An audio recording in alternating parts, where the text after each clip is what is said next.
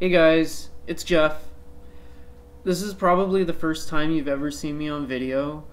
I'm a little bit shy, but I've had an idea that I've been batting around for a little while, and I decided it was time to just go for it and do a little experiment. What I'm going to do today is I'm going to do a reading of one of my flash fiction pieces. If people like it, I might turn it into a regular thing. Unfortunately, right now the sound is pretty bad. All I have is my laptop and the built-in microphone. But if enough people are interested and this turns into something that I do regularly, I might save up and invest in some better equipment. So we'll see what happens. Anyway, this piece is called An Immortal in Exile.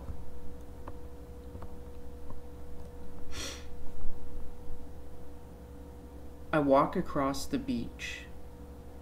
Follow the ever-shifting outline of the water. The sun has begun to set. The sky is blossoming with fire. I watch the surf churn and froth as it rolls in and out. I find the waves to be contemplative. They comfort me, draw me into myself as the water is always inevitably drawn back into the sea. I step into the tide on a whim, and cool, briny water surrounds my legs, sometimes splashing as high as my knees. I stub my toe on a rock, and a sharp staccato curse escapes my lips. It tears me away from my center, and for a moment I wonder at the fragile nature of my body. I look down, spot a chunk of granite half buried in the sand, and pick it up. I hold it toward the light, examine the structure closely.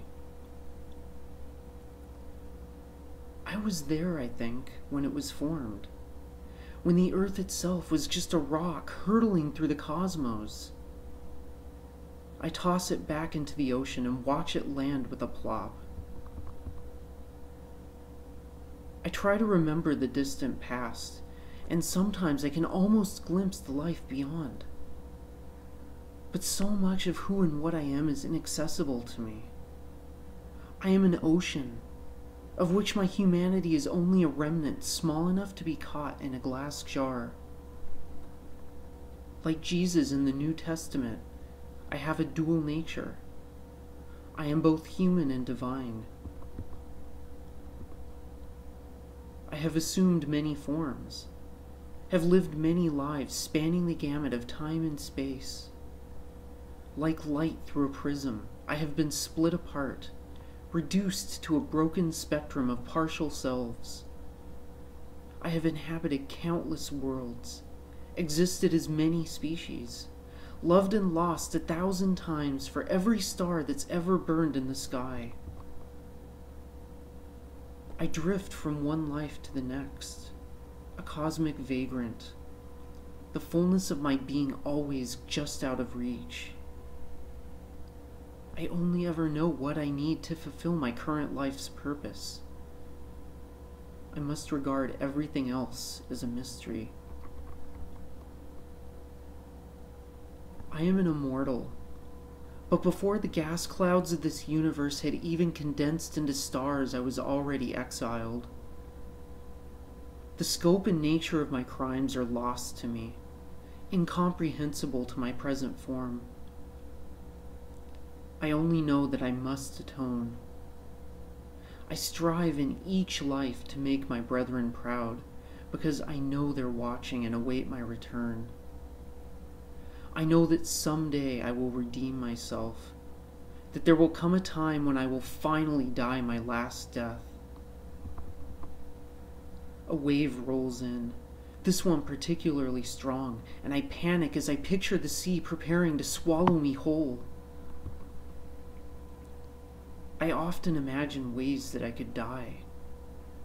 It amazes me that after so many lives on so many different worlds, I could still fear something so banal.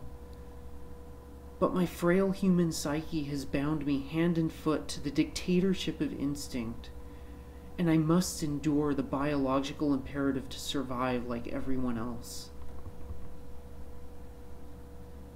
During the night, I write. It's the only way I can confront the shadows that haunt me in the small hours. The only way for me to give them form and expression. It's my way of capturing small remnants of who I was. Yet words are imprecise, and there are so many thoughts that are inexpressible, transcendent, atoms of being that predate my humanity. I gaze up. The sun is gone now, the sky transparent to the cosmos. I drink it in, eternal mysteries that are no longer mine to understand. I utter a silent prayer, a plea for mercy that I hope my kind will hear, and I accept by faith that they do.